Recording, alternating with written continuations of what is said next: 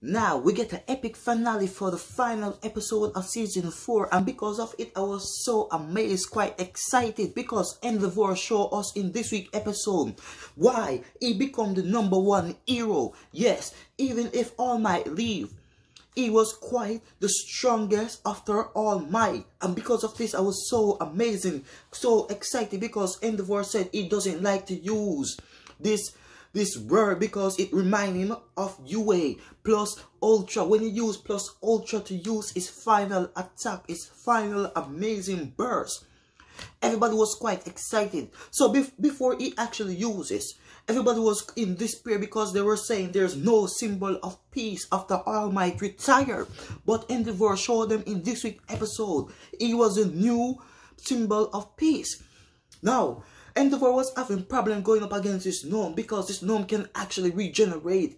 This is one of the strongest gnome that by far we ever saw, and because it's one of the strongest, it was quite amazing because two of the hero, yes, the 3rd rank and the 2nd rank and the 1st rank have to go up against this gnome, and because both of them was quite strong and they couldn't actually beat this gnome so quickly. So we get to see the reason why Endeavor wanted to have a child that have 2 core, ice and fire, because when any one of his child that get the fire power, their body will go into overeat, the body will go into overdrive, and because when their body go into overdrive and they overeat, their power is actually destroying their own body. So when he have his son that have the coal and ice, Endeavor was quite happy because when his son is using the fire power and he's gonna go into overeat, his son can use the ice power to offset.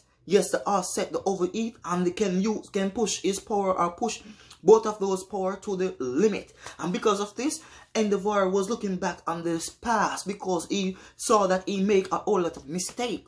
And because he make a whole lot of mistake, he wanted to make up for it. Now, the last scene of the episode, you see Midora was dreaming about who? One for All. He was dreaming about the original wheeler of One for All, the first user or the original.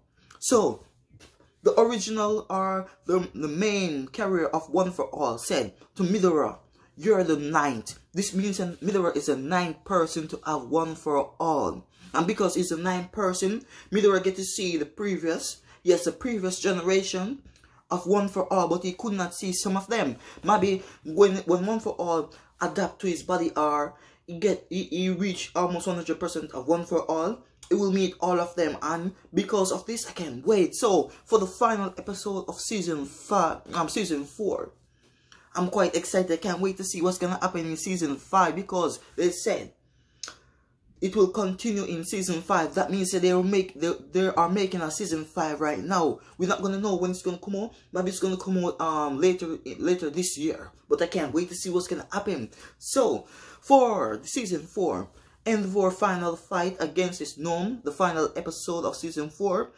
10 out of 10. It was quite epic, especially when they show us that Midora was seeing the past generation of One for All, and we get to see One for All going up against All for One. And because of this, I can't wait to see what's gonna happen in season 5. So remember to subscribe or like the video. Comment in the comment box if you feel like it. Thank you for watching. Hope to see you again in future episodes of this amazing series.